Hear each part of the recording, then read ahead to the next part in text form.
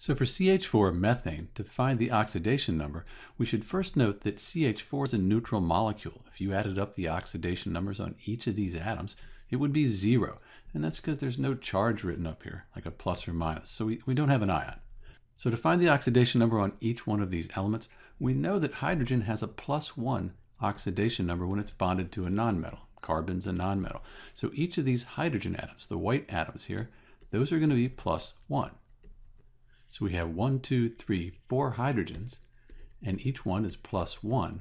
So the total charge there is 4. So we know that 4 plus something, that's going to give us 0. So we would say 4 plus a -4, that would give us 0. And that would tell us that the oxidation number on this carbon here is going to be -4. This is Dr. B with the oxidation numbers for the elements in CH4 methane, and thanks for watching.